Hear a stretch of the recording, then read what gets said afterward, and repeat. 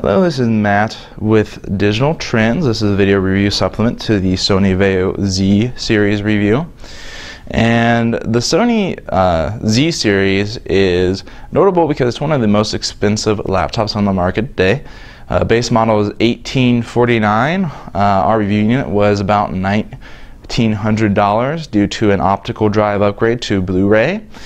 So it's a very pricey laptop. For that, you receive Core i5 processors or Core i7 as an upgrade. That is a dual-core Core i7.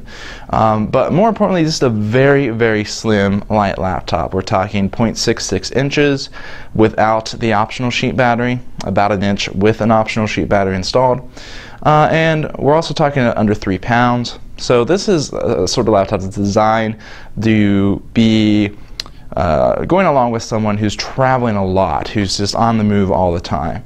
One of the unusual things about this laptop is that they wanted to offer that portability, but also offer a lot of power when you need it, so they have what's called a media dock, and that is this little thing right here.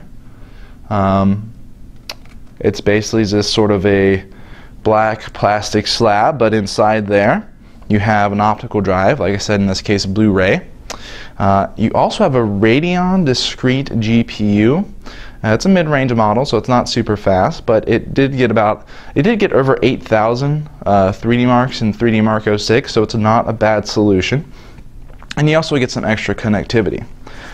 So let's put that in front of you again. You see you got HDMI, VGA, you got some USB ports.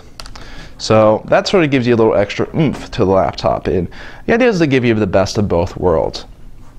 And for the most part, it works. The Sony Z series is a very powerful laptop, but also a very portable laptop.